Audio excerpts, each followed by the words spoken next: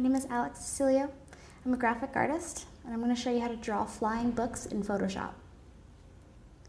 So the first thing I'm going to do is add a new layer to my page. So I'm going to go over right here to this button next to the trash can and click that. Then I'm going to go over to my pen tool. And actually another good thing to do is go to View, Show, and then Grid. And this is going to help you just make sure that your book is a little bit more symmetrical. So I'm going to start by drawing my book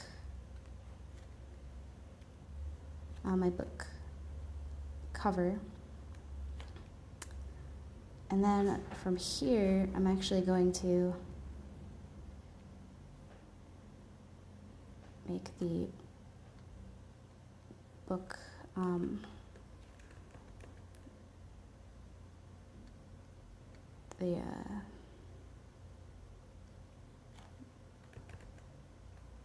think it's the binding, that's what it's called.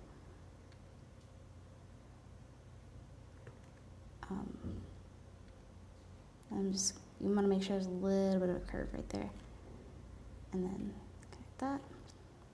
And now I'm going to start my pages. So I'm going to start here.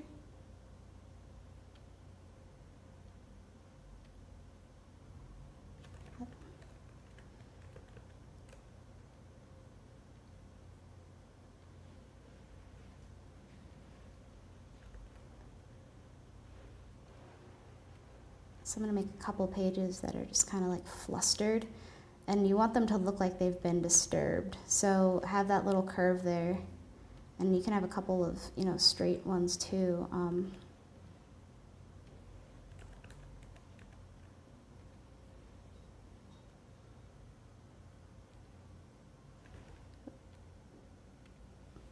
that.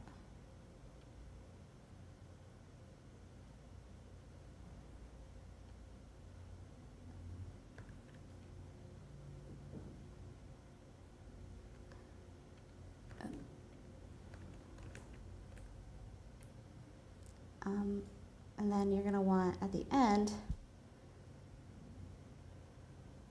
you're also going to just want like a chunk of pages. And I'm actually going to show you how to make that look like it's being bothered as well. One more little page. And then that's where I'm going to start by, and then I'm going to make the back cover.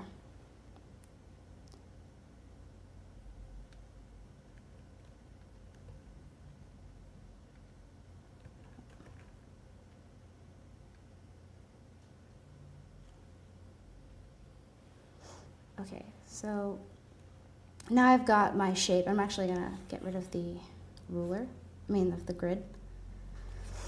And then I'm actually going to right click and I'm going to select stroke path. I'm going to say okay. Oh, actually, I should have mentioned this. So go to the paintbrush and go to basic brushes, and the way you do that is just in your brush panel, if you just click this button and you go to basic brushes and you say okay. And I'm just going to select like size 3. And then I'm going to go back to the pen tool, right click, stroke path, say okay.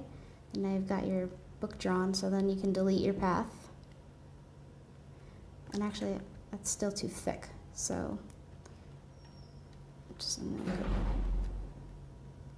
stroke path, okay. All right, delete path. All right, so now I'm just going to add a little extra detail to this.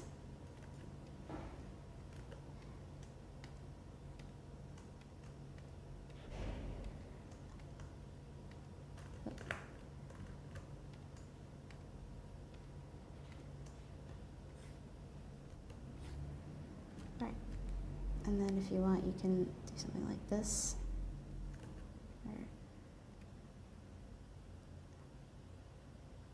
And go back in with the eraser tool, make it really small. Like that. so that it looks like there's a couple pages that have been stuck together. Like that. And then you can go back and fix anything you want once you're done, like any overlapping pen marks, like that one, for example. You can just go ahead and erase that if you want. And there you have your flying book. And you can also just free transform it and turn it like that. And then if you want to add some kind of motional, you can just do that. And there you have it. My name is Alex, and this is how you draw a flying book in Photoshop. Thank you.